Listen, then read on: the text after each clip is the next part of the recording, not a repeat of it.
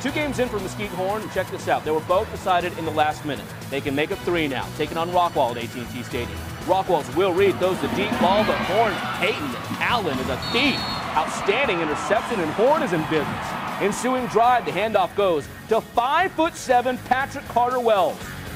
Nobody can see him. He's so tiny. He emerges from the trees and goes 49 yards to the house. Jaguars up 16-7. Rockwall's ball. Under Armour.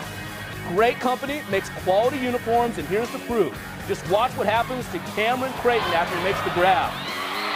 Peyton Allen tries pulling on Superman's cape. It doesn't work. Creighton drags him into the end zone.